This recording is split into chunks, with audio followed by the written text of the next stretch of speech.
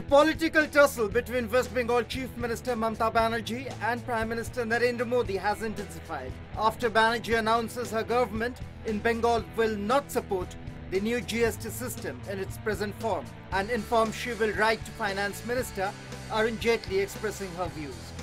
Bengal Finance Minister Amit MItra had opposed the GST rates on certain products which were likely to have a negative impact on state's economy and employment.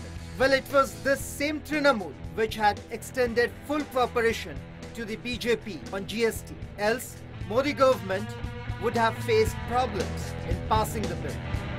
News Desk.